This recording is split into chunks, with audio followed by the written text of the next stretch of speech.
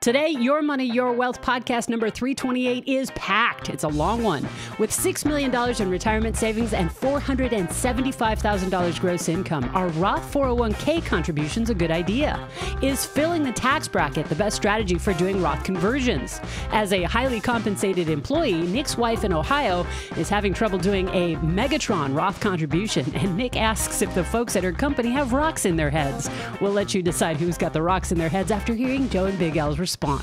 Plus, moving a pension to an investment plan complete with a limerick.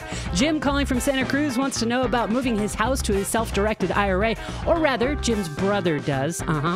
Deborah wants to know if she should refinance her house, clarification on spousal versus survivor Social Security benefits, and Joe and Big Al discuss rolling a whole life insurance policy into a low-cost variable annuity. We'll need more of your money questions, comments, limericks, and stories, so email them in or leave us a voice recording. Visit yourmoneyyourwealth.com and click Ask Joe and Al on air for your spitball analysis on YMYW. I'm producer Andy Last, and here are the hosts of Your Money, Your Wealth, Joe Anderson, CFP, and Big Al Clopine, CPA. Hey, Joe, Big Al. Love the show. I'm Dan from New York City. Love your great advice, especially done with great humor. I crack up when you start ripping on the questions you get. Hysterical. Yeah, Dan, this question sucks. We're already ripping on the question. Get to it already.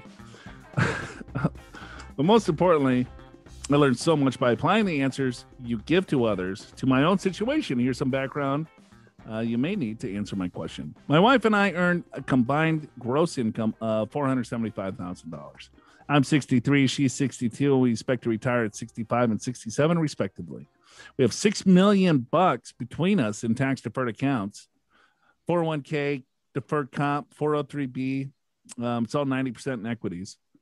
In after-tax accounts, we have $1.3 million in cash, $150,000 in individual stocks, and $150,000 in a diversified equity mutual fund.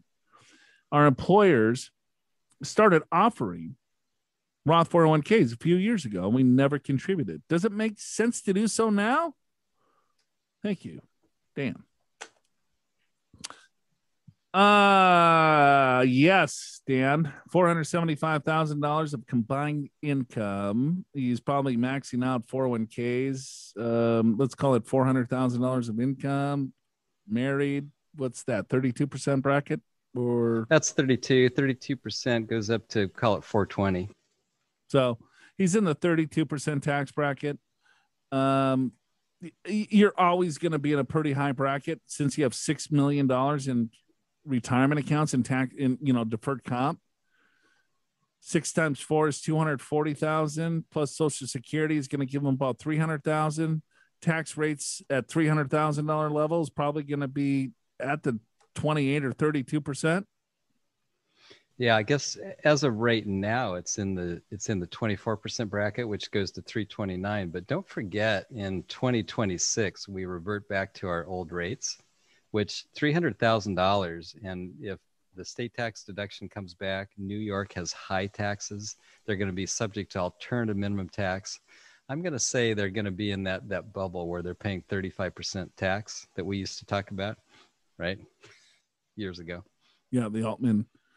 Yeah, so I think that's right. Or you could also say, you know what, you're in such a high tax bracket, just take the deduction and, you've got a lot of money. You're just going to have to pay a lot of tax. But yeah, it's nice to have some diversification, because if you're going to be perhaps in the 35% bracket with the new rates coming back because of Altman, because of the loss of the state tax deduction, and you're paying 32 now, then mathematically that makes sense. But on the other hand, if the rates stay the same, you'll be in the 24% bracket and may not make as much sense.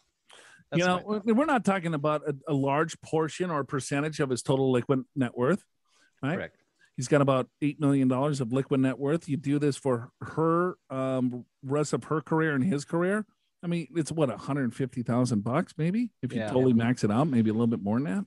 Yeah, you're right. And just to have some more diversification would probably be a good idea. The tax rates aren't that much different than what they're going to be. So yeah, I guess I'll buy that. I would do that all day long, Dan.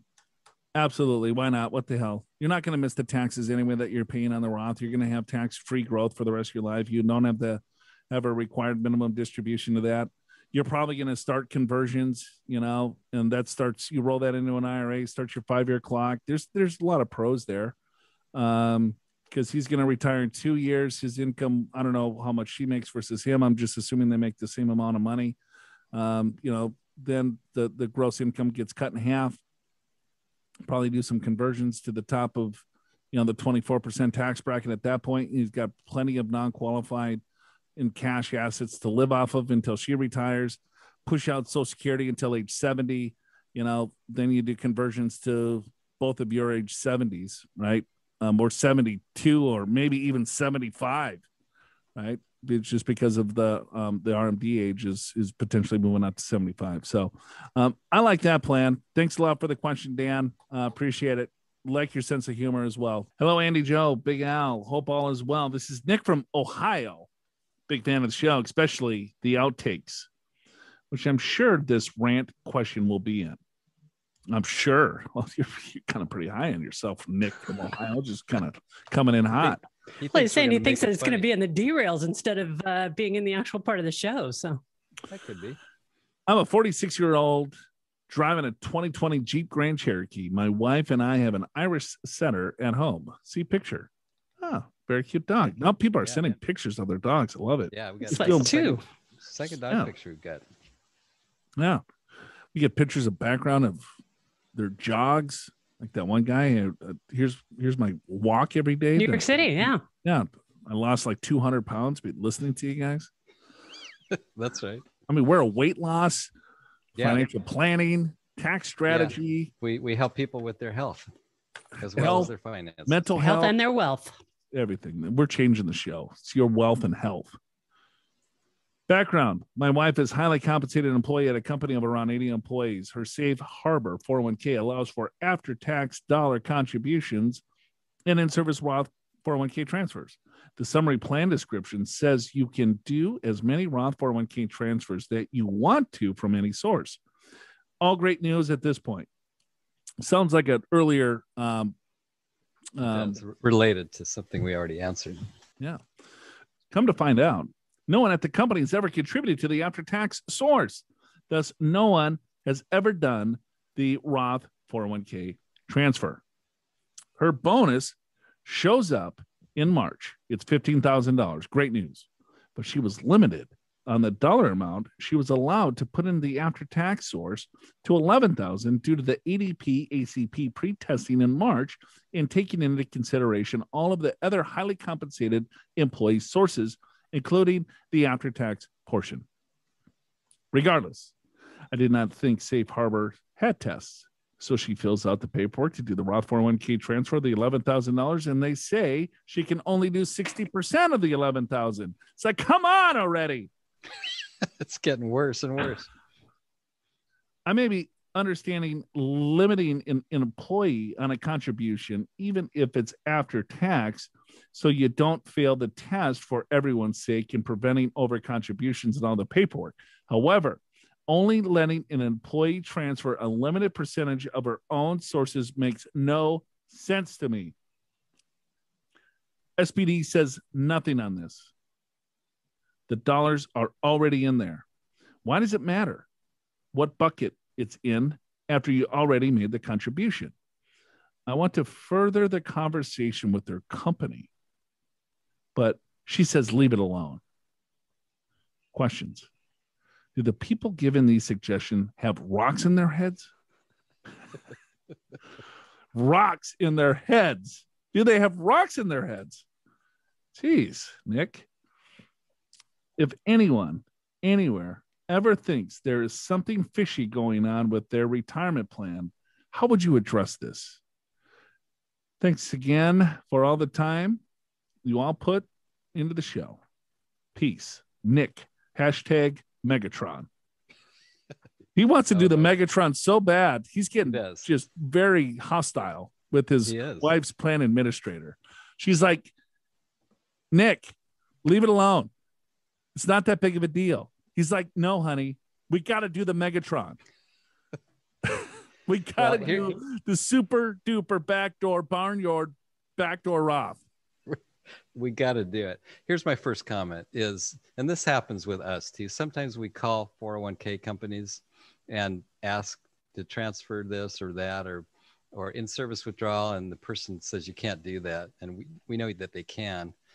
We generally just said, okay, thank you, hang up, and then we call back later, get a different representative. So that's one, that's one choice that has sometimes worked for us.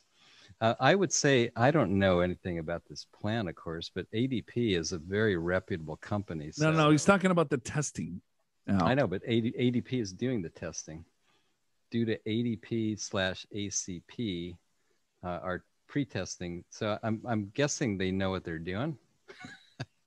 Here's the issue. This is what I'm seeing, because remember when we try to do this stupid thing with our plan? Yeah, right. And Paycheck said you can't do that. Yeah. And we said, we're a $3.5 billion RIA, and we have a Paychex 401k plan. That just tells you, right? It's like the cobbler's kids walks around with no shoes on.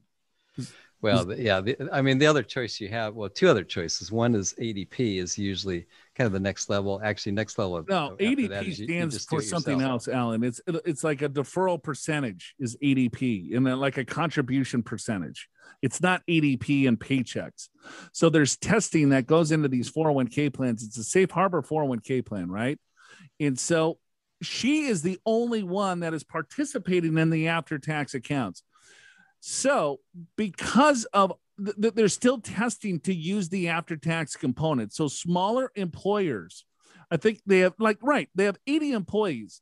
Like we have 80 employees. Right. And the only people that would want to use the after-tax component to do the Megatron are people that have discretionary income that can put money in the after-tax accounts, right? Because she wants to save not 19. I don't know how old Nick is. Nick is younger, I think, right? 46.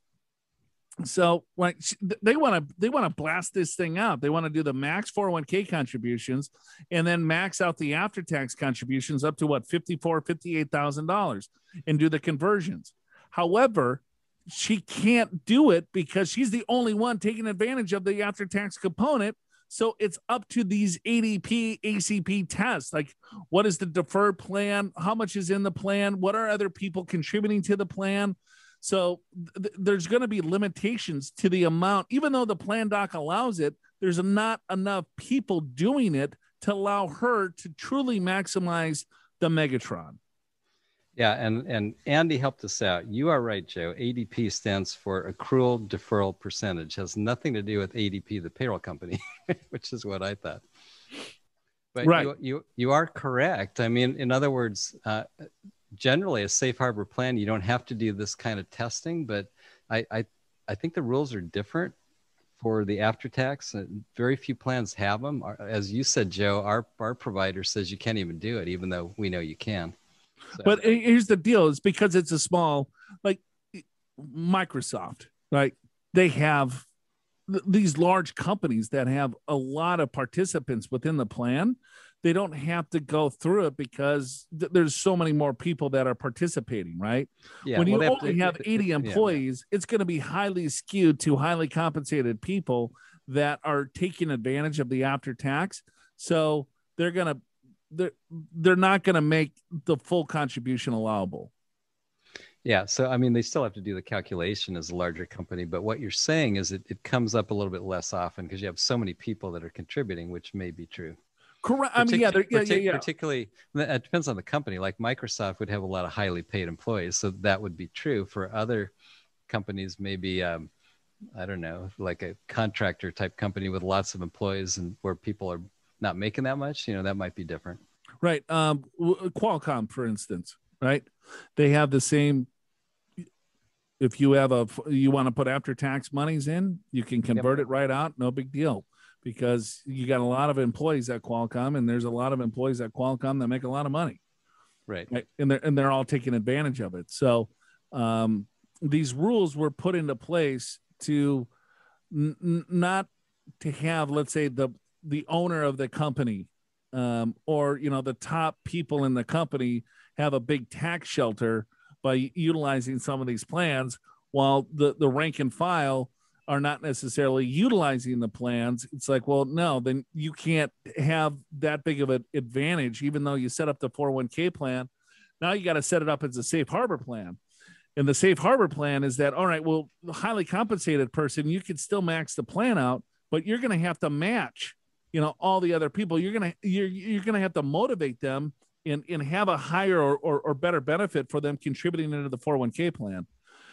And then now with the Megatron that we just started this huge craze, everyone wants to go to the big backdoor after tax and then convert. But smaller employers are still going to be subject to the ADP testing. So that's what he's falling into. And then good thing it didn't say paychecks testing, because that would have really blew you up, Al. It would have, wouldn't it? I thought I had it too, but apparently not. That was a good one. It was okay. I got a great answer here. Oh, I got this. I'm killing the game. I got it, Joe. Let me raise my hands. Let me talk. I'm just watching you just implode. I got this nailed. I know what ADP is. That's a payroll company. Which is true. It's just not the right one for here. Oh gosh, that's awesome. People still write in. Unbelievable. Oh gosh.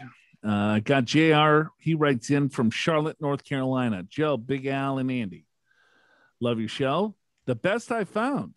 I've spent many hours listening to your podcast while I exercise so I can take extra credit for extending my life. All right. Thank you. QX60 Infinity. Big Al, do you know what that is? Is that a big one? It's a big one. Yeah. It's a SUV.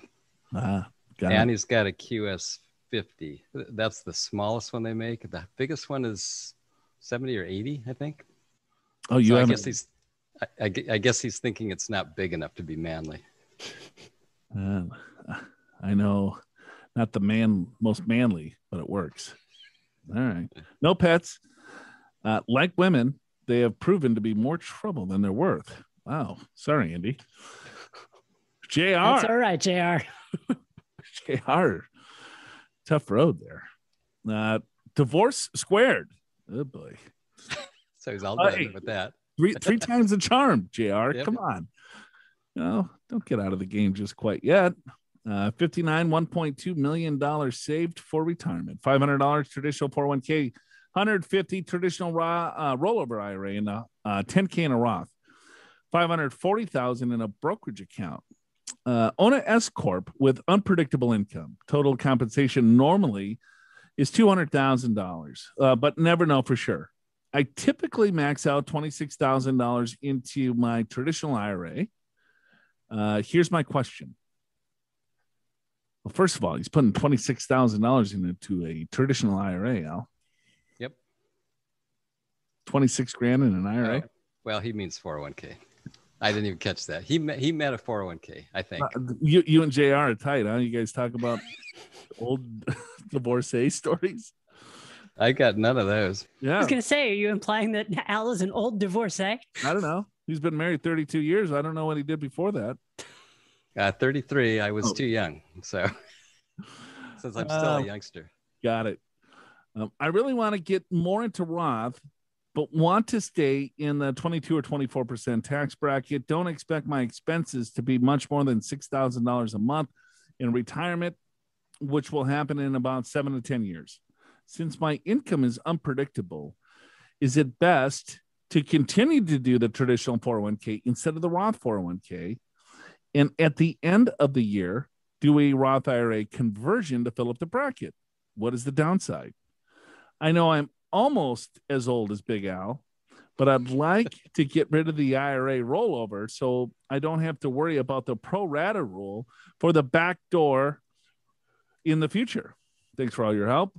If ever in Charlotte, North Carolina, beers on me, JR. All right. I'll take you up on that, JR. All right. So this is a very good question. I like this question, but JR. He wants to do conversions, Alan. So he wants to get his money out of the traditional IRA, which he has $100,000, $150,000 in. wants to get it out of there so we can start doing the little backdoor Roth, which is the town favorite in Charlotte. They talk about it all the time, I hear. You think so, huh? Oh, well, I don't know. It seems like everyone loves that here. So what do you think? And then so he's like, well, let me do the traditional. Let me go pre-tax, $26,000. And then we'll see kind of how I end up because his income's unpredictable. And then I'll figure out, and then I'll just convert to the top of whatever bracket at the end of the year. I love the idea. I think financially speaking, that's probably the best way to do it because you can really get super tight on your numbers. We would absolutely recommend this 100% of the time, especially when there was recharacterizations. We would always want our clients to do the pre-tax and then do conversions because if you converted too much or something happened along the way, you could always recharacterize any part of the Roth IRA. That is no longer the case. So whatever you convert sticks. So yeah, I like that idea. What do you see as the issue there? What's the downside, Al? Well, I like the idea too. First of all, I'll agree with you because when you've got uneven income, like in an S corporation, you don't really know what it's going to be till closer to year end. It's best to do traditional and then fill up whatever bracket that you're trying to fill up by doing a Roth conversion at or near year end. It has to be done by December 31st, but let's say come December 5th or 10th, you kind of know what the first 11 months look like and you have a sense of what the last month might look like. So that's probably your best time to convert to try to get to the top of the 22 or 24. Now the 24% bracket for a single taxpayer is 164, right? So if he's making 200 and he's got a 25, he's got a 13,000, 12,000, call it standard deduction. And he's putting 26,000 into a traditional. So what's that? 30, call it 38, call it 40, easy math. So 200 minus 40 is 160. He's pretty much just about there. He would only do a $4,000 Roth conversion in that example. And some years when his income is higher, he might do none. And other years when it's lower, he could do a much bigger conversion. But why doesn't he take advantage of more pre-tax dollars? He could do that as well, depending on how his income is set up. He's S corp, sole proprietor, right? He's got a solo 401k. I'm thinking, right? Does it say sole? He's got an S corp. I'm just assuming he doesn't have employees. So, yes. Okay. So good point. So here's the question: do you have employees or not? Right. And if you don't have employees, then what you really ought to be doing is doing the profit sharing component on it, and a $200,000 salary at 25%, right? That's 50 grand that you could put in pre-tax, get a deduction, and then you could do another $50,000 Roth conversion. So that would make potentially a lot of sense, right? But if he's got employees and then if it's a safe harbor 401k, then if you did a 25% profit share for him, he'd have to do a 25% profit share to every other employee, and he probably doesn't want to do that. Correct. So JR, I guess look to see if you're sole prop, because we see this quite a bit, is that, all right, they set up a solo 401k for themselves. They're an S corp. They set up an S corp LLC, whatever. But they don't realize that they have the ability to save a lot more pre-tax, or they could what is it? What am I trying to say? Mix and match. Mix and match. Thank you. Yes. Mix and match some of the Roth and the pre-tax just to kind of even out your tax bracket there. The one thing, it depends. And this guy's a saver, right? JR, even he's been divorced twice, Al. And he's still got 1.2 million. That's very impressive. Maybe he's getting money from the ex-spouses. Right? Maybe. Right? Maybe he married well. Both of them did. I don't know. No, they didn't marry very well because he's divorced twice. Squared. Squared. But still, usually when you see divorcees, I mean, they're hurting because half of their asses got split either way. You know, it either went to the male or the female. It doesn't necessarily matter. But he looks like a pretty good saver. So one of the things that we see is that we would recommend going the Roth 401k versus converting, is that it's easier to pay the tax that way. True. Because when you convert at the end of the year, let's say you convert 10 grand, $20,000, Now you're adding $20,000 that the taxes weren't withheld from that throughout. So you're going to have to come up with some money in April. That's right. But the downside is if you really wanted a traditional, you can't undo it because your tax bracket's too high. So that's the downside. Correct. So, I mean, there's pros and cons, right? So if your tax bracket's too high, and then let's say you're doing the Roth 401k, and all of a sudden at the end of the year, you get a big bonus. Now you're in the 32 or 36% tax bracket. It's like, well, I probably should have done pre-tax this year versus the Roth. You can't undo that. Right. So that's why going the traditional way is that, all right, well, I know I'm going to get the tax deduction, but then I can always convert and get the same amount of money into the Roth.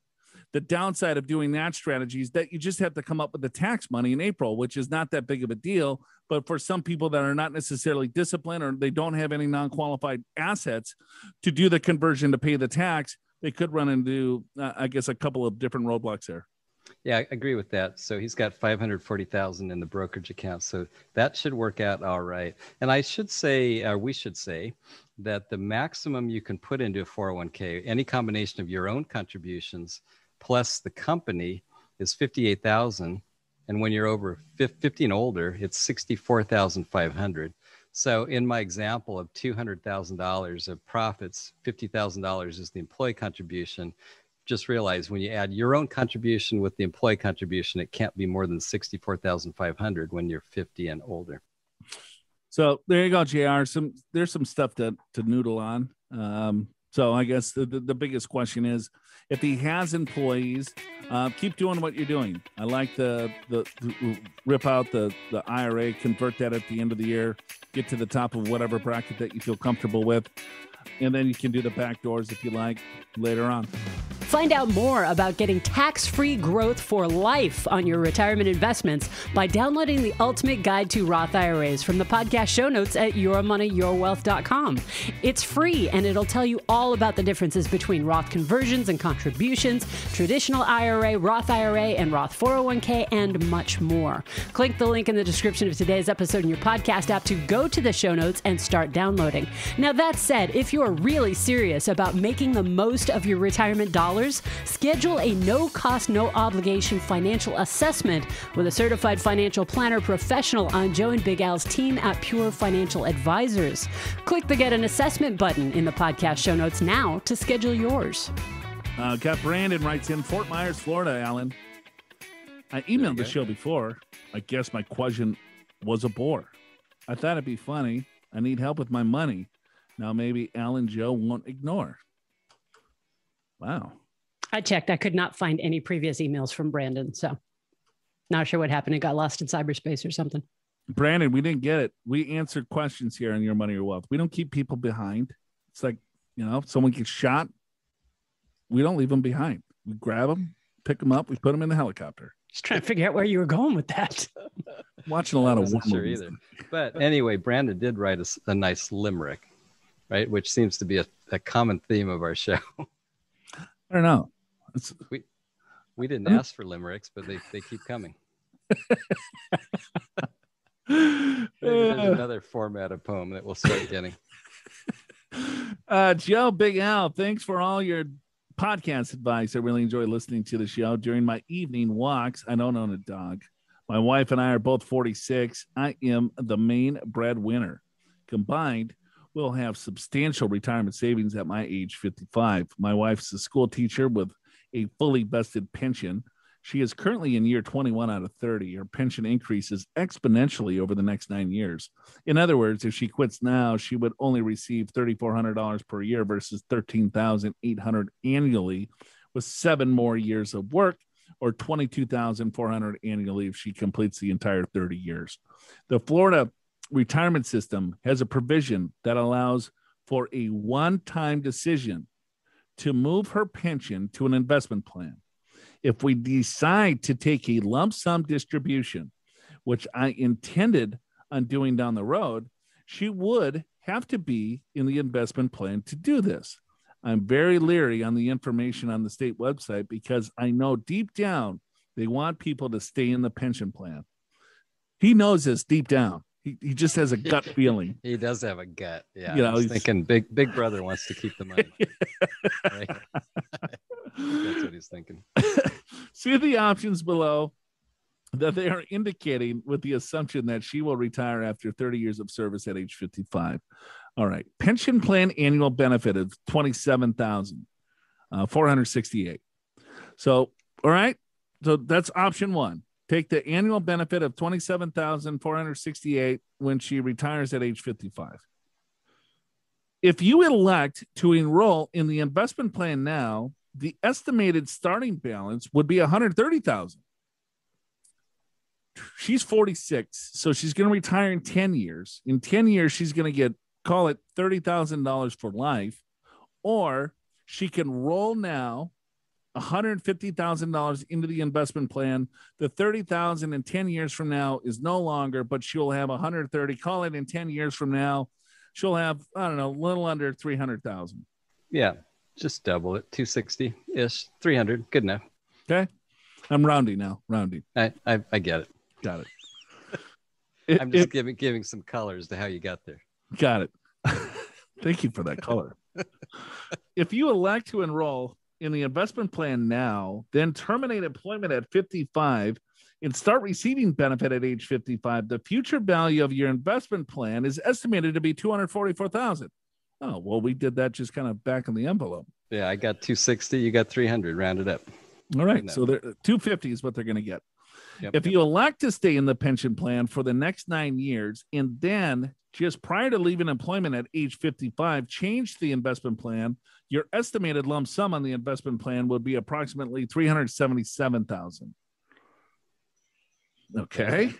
I don't understand how a pension plan is estimated to gain $133,000 more than the investment plan over the same 9-year period. Pension plans are highly regulated and typically don't earn more than 5 to 7%. The investment plan assumption above 244 is based on a default age-based retirement fund. I could obviously choose more riskier, higher performing mutual funds and probably come out better than 244,000. But even with a top performing mutual fund, I don't see how I can get to 377,000. They are estimating if we stay in the pension until the last minute. What am I missing here? Thanks a bunch. Well, what is Brandon missing here? Is it a magical rate of return that the state of Florida school system has? Did they got a little Warren Buffett there managing the money? Yeah, he's concerned about Big Brother, I think. So he's trying to figure out what their angle is. Well, because he's saying if he takes it out now, he's going to get $250,000. If he takes a target date fund, if he keeps it in the plan, it's going to be $377,000. So he's taking the delta of the 350 or 250 versus 377. It's like, I don't get it. What's the math?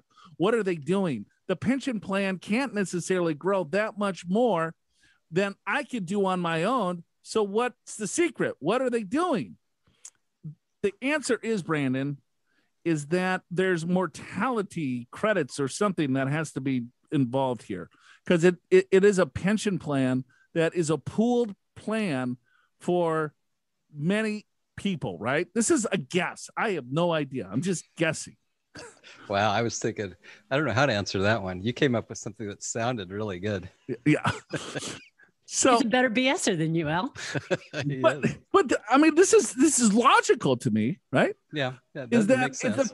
Right. So some people live a long time. Some people die. Some people take the lump sum. And so let's say if I take a survivor, I deserve $25,000 a year, right? I'm going to take the pension. And my boy Brandon, that we forgot to answer his question before, his wife is going to take the lump sum. And we're the same age, and boom, I take $25,000 pension, single life, only me. And I die the next day. I get struck by lightning down in Florida playing golf. Right? So where does the rest of the money go? They owe me $25,000, but I selected single life payment, right? I didn't select a joint life. I didn't select a period certain to make sure that it pays my beneficiaries out for the next 10 or 20 years. I picked a single life. I died. Where does all of my payments go? It goes back in the kitty, goes back in the pool, right? It's not going to get paid out because that was my election. Right. It is a pension plan that you can elect to say a single life, joint with rights to survivor, joint with rights to survivor with period certain. There's all sorts of different types of ways that you can claim a pension income payment. And some people want the biggest bang for their buck, and so they take a single life. If I took joint with rights of survivor, and if I died and it went to a beneficiary, it's not going to be $30,000. It would be something lower than that because it's based on 2 lives. So the annual benefit of 30, I die prematurely. That money goes back in the kitty. That is then distributed out to the other pension holders. That's why they're able to have a higher benefit if you hold on to that plan. I am not working at the state of Florida. I don't know what they're doing in that, and I could be completely off base, but that is my best guess. If we don't give advice anyway here, we're just shooting the, you know what? We spitballing is what we call it. So I don't know anything about this plan either, and every plan's different, so it's hard even for me to speculate. But I would say one of the basic considerations on taking a lump sum versus the pension is exactly what you said. If you take the pension, well, then it's guaranteed for life, and that's a pretty good thing, particularly if you live a long life. But if you live a short life, you didn't really get much of anything. And if you took a single life, as you just mentioned, your spouse or your kids would be out of luck. On the other hand, if you take the lump sum, you live long or short, the money's still there, right? But there's reasons to take the pension. Sometimes the pension payouts are pretty good. Sometimes they're indexed for inflation. Sometimes people are not very good at having a lump sum. They want to spend it. If that's you, maybe a pension is better. So there's different considerations, but the math on how they come up with all this, that's very plan specific. I don't know in this case. I think I nailed it.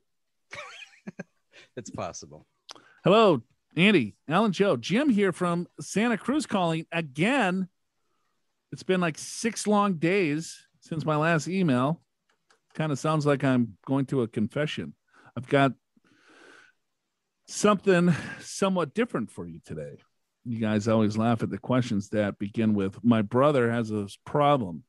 When you don't know darn well that there is no brother. The message writer was the problem. Well, this time it's actually true. BS. Jim from we're not Santa Cruz.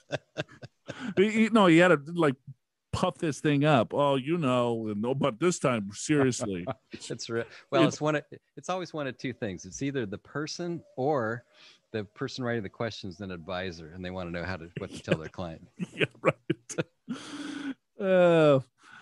My married brother lives in Utah. About 10 years ago, he bought a house in Nevada paying about $200,000. The home has provided steady rental income for a decade. It's now worth about $400,000, and my brother plans to make it his permanent home in retirement.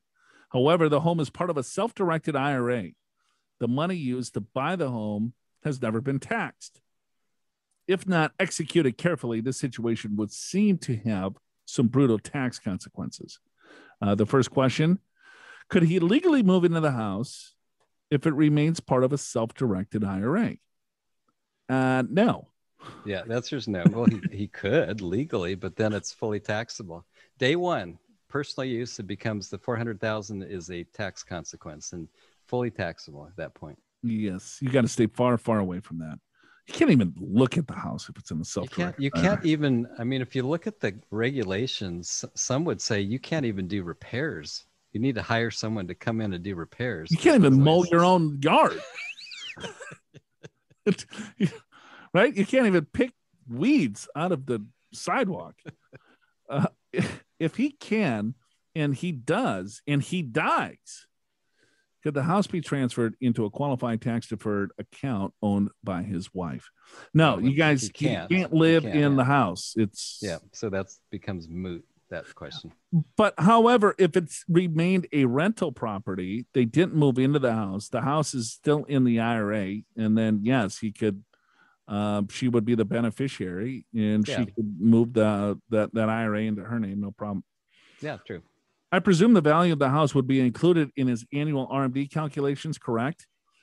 No, if he moves into the house, it's 100% taxable the day he moves into the house. If he keeps it as a rental, then the valuation would be included in his RMD. Correct. If he cannot, and he has to take the house out of the self-directed, that would seem to be a taxable event, correct? Big Yes, Al, you must be loving this question. Are you loving this question, Al? Big time. I got the same answer 4 times in a row. Can't do it. Can't do it. Can't do it. Can't do it. Fully taxable. That was easy. So yeah, that was good.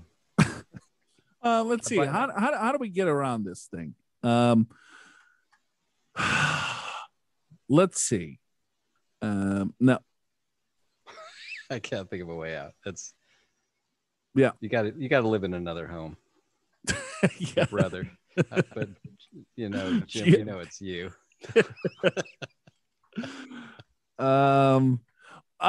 So the house is worth 400,000. You pay 200,000. I wonder what the self-directed IRA is worth, or what's the total IRA worth. You could cash out that portion, right? You just get the house out, pay the $400,000 ordinary income tax, and live in the house. That's a pretty expensive house. That's a brutal tax consequence, as Jim. It would cost them $600,000 to move into the house, or it would cost them $200,000 in taxes, right? Yeah, correct, right. So, might as well just buy another house. It's probably nicer. That's what I think. Right? Because buy a $600,000 home, same.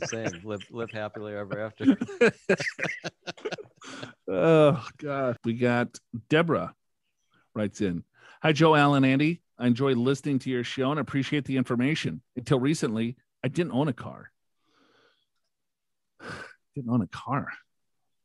Walked or rode my bike to work, which didn't happen this last year since I've been working from home. I just inherited a 1995 Celica, which is the same age as my youngest daughter. Oh, cool. All right. Recently, my bank has sent us a rate reduction off our mortgage.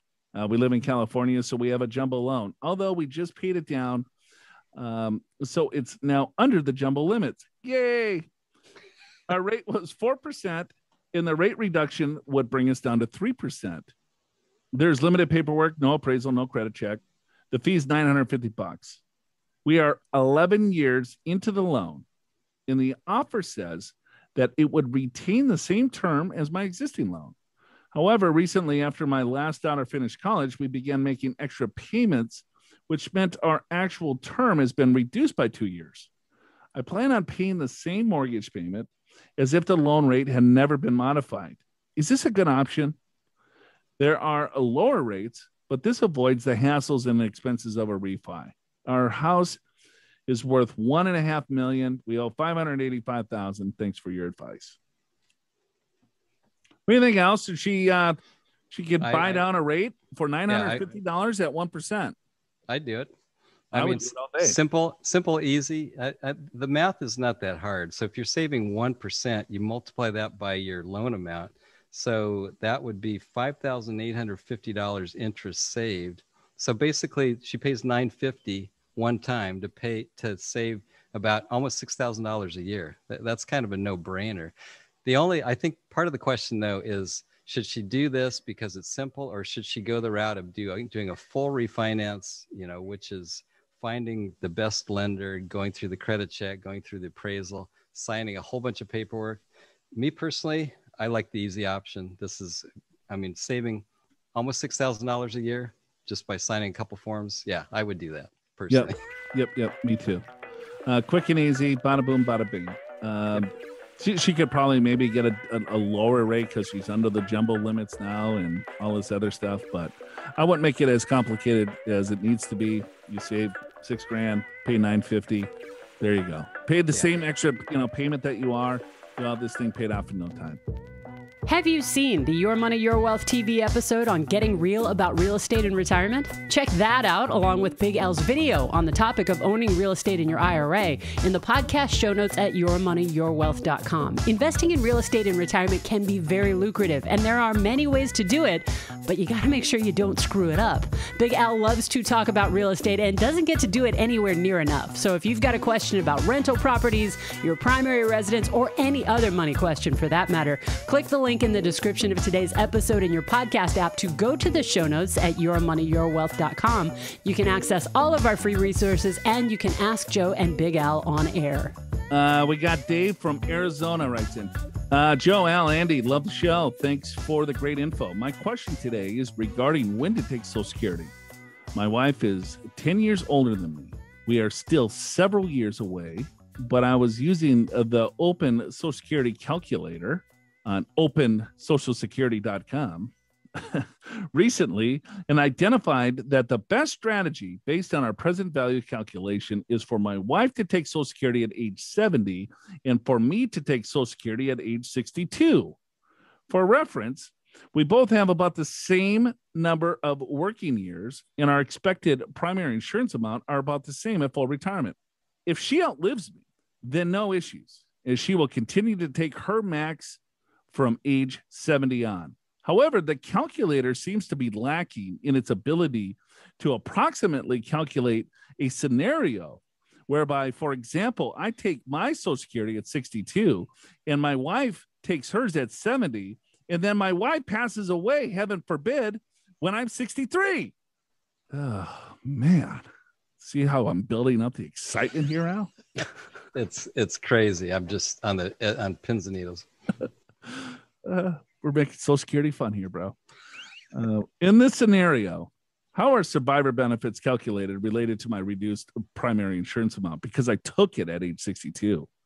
The calculator seems to imply that I would continue to receive my reduced age 62 PIA benefit plus a survivor benefit that would combine top up to equal the full benefit that my wife was receiving before she passed away.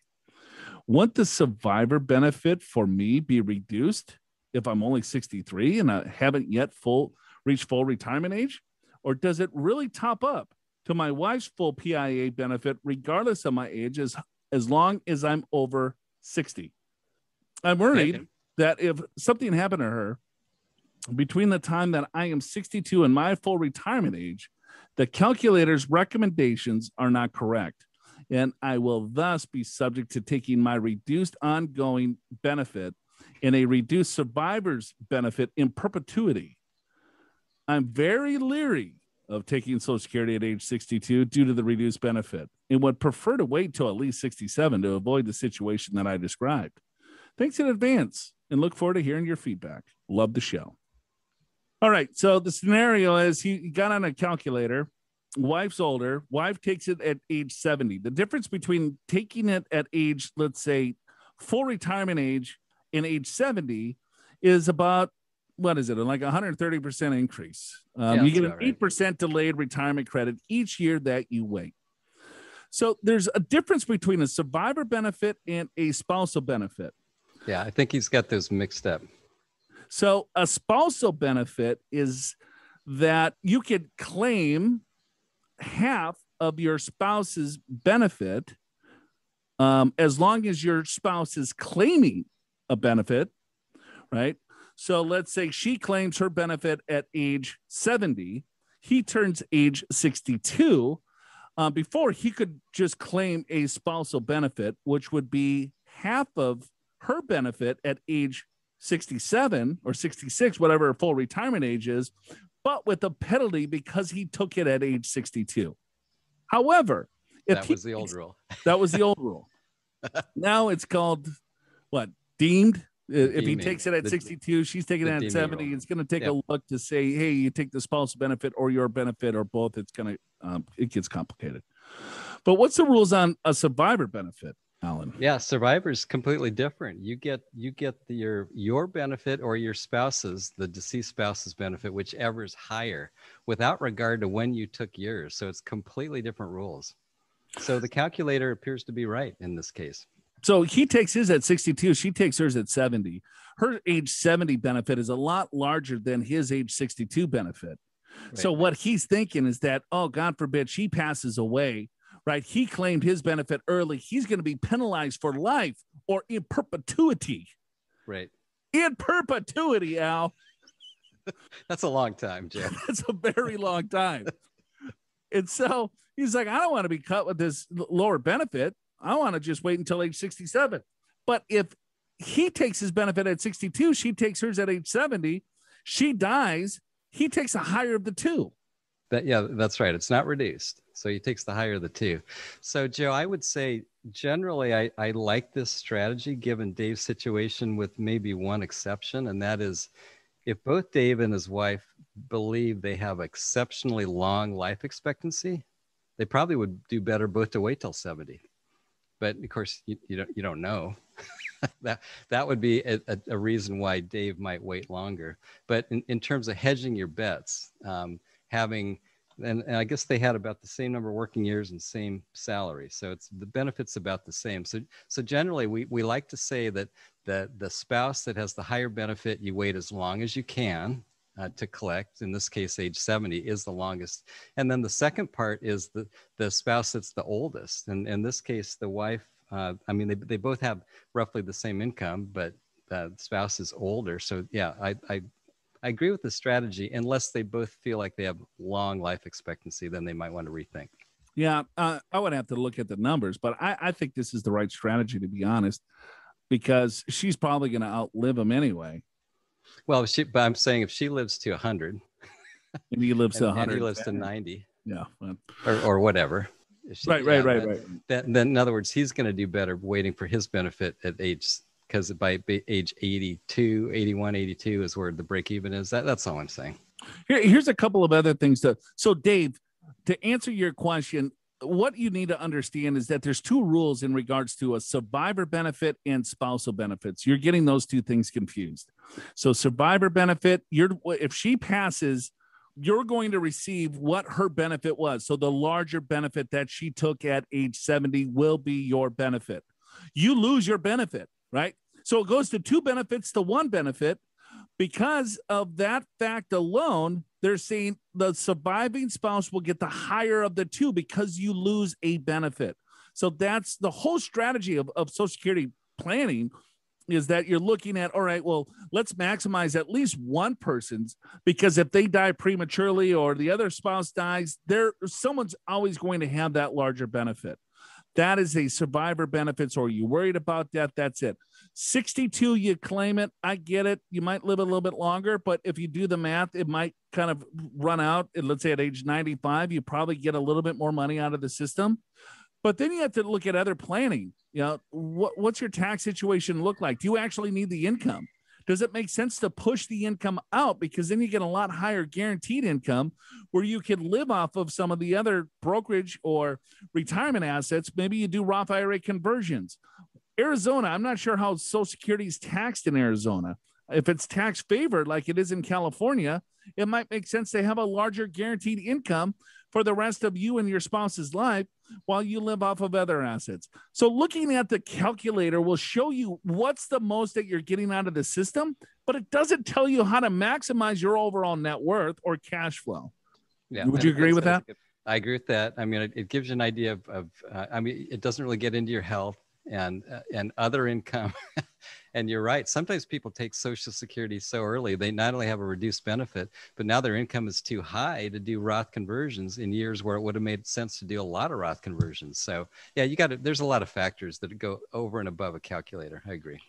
Yeah. Arizona does not tax Social Security benefits. So that's another reason potentially to push that thing out. So, all right, Dave from Arizona, appreciate your question. Let's see. Ajay, he writes in, I'm currently in a whole life insurance policy, which I was somewhat tricked into buying. Tricked, Al. Yeah. I've put in about $35,000 into the policy in premiums. The cash value of the policy is $25,000. So he's put in 35, cash value is 25. Yep. So there's a $10,000 loss. I wanted to maintain the loss. I was told I could probably go into a really low cost annuity like Fidelity's. What's your opinion about getting out of this whole life insurance policy, which I don't need? What should I move the money to or roll it over to so that I can maximize or minimize taxes or maximize the loss? Okay. He's got $100,000 loss in a life insurance contract. He thinks that what he wants to write this loss off on some other gain. Yeah, I think it's what, 10,000, right? Yeah, what'd I say? 100. Okay. 10,000. Yeah. So a loss of this type. So let's say he were to cash it out and he gets $25,000 and he put 35,000 into it. So there's a loss of 10,000. That used to be a miscellaneous itemized deduction. That's where you got to take it, which is no more. Those are gone. So essentially it's a non-deductible loss. So then he's like, all right, well, let me put it into a variable annuity so I could carry over the basis is what he wants to do. So I'm going to move the $25,000 into a variable annuity, but I want to see the basis is $35,000, even though it's only worth $25,000. I'm like, why do you want to do this? It doesn't make any sense at all to me, because it's not an ordinary loss. It's a miscellaneous loss that you can't even write off. If you, I just told the guy, blow out, get rid of the life insurance. Don't move it into an annuity, because here's what's going to happen if he moves it into a low cost, non-qualified annuity. It goes to 25, right? So he's going to wait until it reaches age, to 35. And then what is he going to do? Cash it out then and not pay any tax? Well, why are you waiting? Just get it out now into a brokerage account, because because the 25 grows to 35, he's going to have to pay capital gains. Is that maybe his rationale? Is that what he's thinking? I think so. But you can tax manage the non-qualified account, have it liquid, because you can't cash out of the variable annuity until you're 59 and a half. That's the biggest issue. I don't know how old Ajay is, but I'm guessing if he's younger than 59 and a half, blow out of the insurance, get rid of it now, put it into a brokerage account. If he's anywhere younger than 55, it doesn't make any sense to put it into the annuity, because it's going to sit in the annuity till he turns 59 and a half. And let's say it's 30 years from now, 20 years from now. Well, now this 25 grand turned to 50 grand, turned to $100,000. Well, he's got a $35,000 basis, but $65,000 of growth is going to come out, and it's taxed at ordinary income. Right. Instead of capital gain. Instead of capital gain. What would happen if he gets it out? 100%, Joe. That's exactly what I do. I just cash out of it and do something else. All right. Thanks for the question, AJ. Do you want to read this one from Mike from Virginia? You can read Mike. You can read Eric. All we have at this point is comments and limericks. So, as always, we've only had one limerick, so we should do Mike's anyway. I always enjoy the show while I exercise. Thank you. Mike from Virginia, driving a 2017 hybrid Highlander or 66 convertible Mustang. Yes, I'm of a certain age. There once was a lady from Nantucket who used a strategy called bucket. Best in my opinion, not so humble. If you disagree, let's rumble and tell opponents to suck it. All right. Okay. Is that when we were ripping on the bucket strategy? Probably. Oh, rumble. Mike seems to be saying he thinks that the bucket strategy is the best. Best in my opinion, not so humble. That's what he's. If you disagree, let's rumble. Okay, let's go. Yeah, Mike. we probably talked about buckets of money at some point. Actually, I don't mind the strategy. I didn't like the way it was being implemented by the firm that came up with it, but strategy's okay.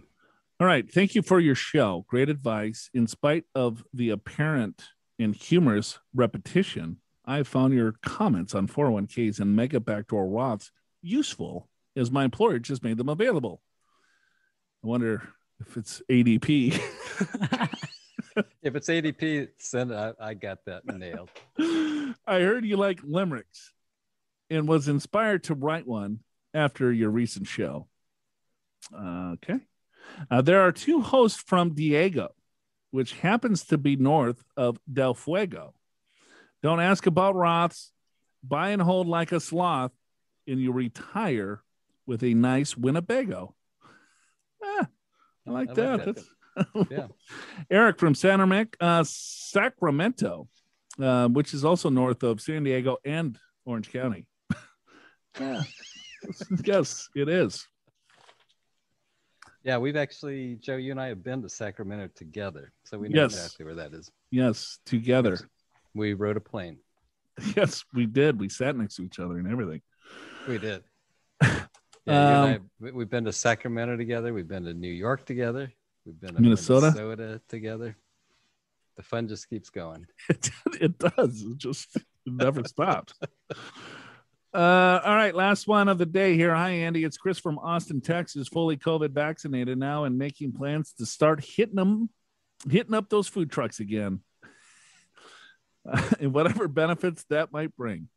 I got to listen to the 321 a couple of weeks ago. What's the 321? I think he's talking about episode 321. That's got to listen to, the 321. People are just throwing out our episode numbers now. Right. Yeah, you listen to 322? Oh, you mean YMYW? You got it. Right. A couple of weeks ago. And it just dawned on me how rude that I never thanked you, Big Al, and the Joe for answering my question. Yes, they cleared it up for me, and I've not awakened in the middle of the night in fear since, after I digested it all. I never thought that I'd be looking for the next episode of Financial Questions and Answers as I do with YMYW, but it's addictive, even with the light but hilarious abuse that we all get from exposing ourselves with questions. You all keep being you, and stay safe. Happy trails, Chris. Yeah, well, you know what you get here at Your Money, Your Wealth, folks. And we truly appreciate all the 1-star ratings that you give me each and every week. You just need to have thick skin, and then you're good. You got to make it light. Finance is serious. It makes it more fun for everyone else, doesn't it? Yeah. Al and I have been doing this for many, many years. Al, a lot more than me. But when you get the same question over and over and over again, it's like, all right, we got to mix this thing up. We got to shake it up. Yeah, we do. Got to take this from a different approach. Yeah. Some people that way you and I both look forward to it instead of dreading. Dreading. I have to say, it does seem like the listeners actually do enjoy the abuse because, when Joe starts saying, I don't want to ever answer another Roth question again, they give you all sorts of questions on other topics. It's great. It was wonderful. I really appreciate everyone out there for doing that.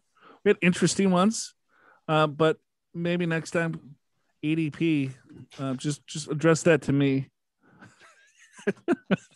No, you can address it to me. I've learned my lesson. I don't make the same mistake twice, usually. Oh, yeah. So we're getting up in the rankings, Al, or we're moving down in the rankings because these star ratings and everything else. Oh, are we? Yeah. We're getting worse ratings. Yeah. I'm not paying attention. Andy can't sleep at night because she's like, Joe, we got to turn this ship around. So we're trying.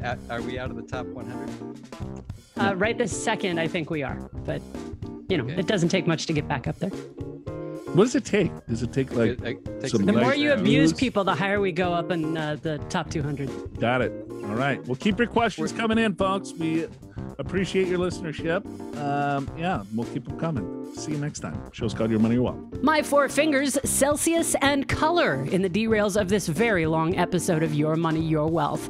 Click Ask Joe and Al in the podcast show notes at yourmoneyyourwealth.com to record or email your money questions, comments, suggestions, and stories. Your Money, Your Wealth is presented by Pure Financial Advisors. Click the Get an Assessment button in the podcast show notes at yourmoneyyourwealth.com or call 888-994-6257 to schedule your free financial assessment video call.